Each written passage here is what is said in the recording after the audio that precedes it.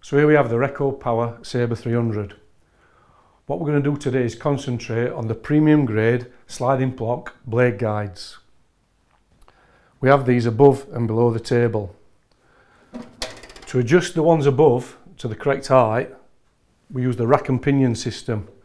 So we simply unlock at the bike and then turn the hand wheel up or down to the required height for the depth of the material that you're cutting. To view the ones below, we can simply knock the table insert out, do all the adjustment from below while viewing from above. But what I want to do today is show you this in a lot more detail. So what we've done now is we've actually took the table off the machine or off the bandsaw to open up, and so you're able to see the lower and the upper guides. Now the guides themselves are made from premium grade 01 tool steel. Now they're on sliding blocks, and obviously the closer you get into the blade without touching it, what this does, it gives the blade support, but at the same time it's going to take heat away from the blade. So you've got a general rise and fall for adjusting your upper block, which is just the unlock and the rise and fall on there. And then on the lower guides, we've got a socket head cap screw on there that you can adjust to take the block forward and back.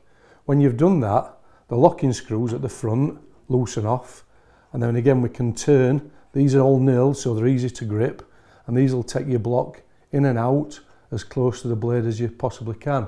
Same above, just undo the locking screws and we turn these in and out so it can get as close to the blade without touching it and give the maximum support that's required. The thrust bearings at the back, again on the locking screw, these can be brought forward, just clear of the blade.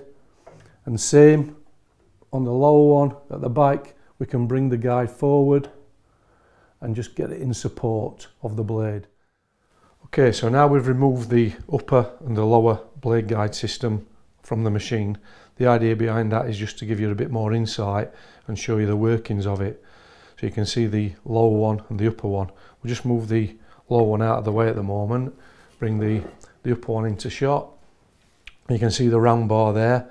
That's obviously located on the rise and fall mechanism and attached by a ratchet handle, and that allows you to take that forward and back to get the correct position for the main block on the different width blades.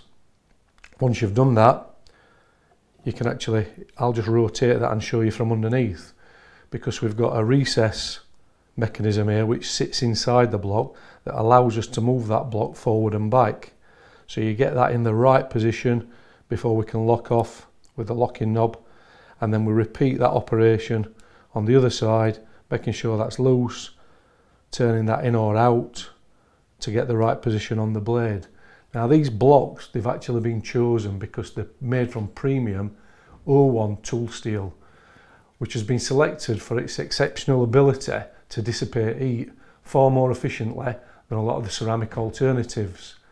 Now this also allows you to adjust each guide to suit the blades that we've got on there, and it's carried out very quickly and very easily when you're doing that. What we've also got there is the thrust rod that you can see, and again we just loosen off before adjusting forward or back to support the back end of the blade before locking off. And that's a bearing on that one, on the thrust. So we move that out of the way, we bring the lower block in, very similar in design and features when we're doing that.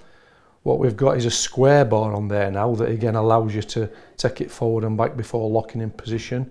And then you can see while we're in this position here, you've got the thrust rod, and we can loosen off and we can adjust the thrust rod for the back edge, and you can see the rotation on the bearing on that. And then if we spin it over again just for so you can see that nice and easily, we can loosen off with the locking knobs. The recess on the adjustment takes the block in and out for the correct position before we lock off, and then we can do the same on the other side.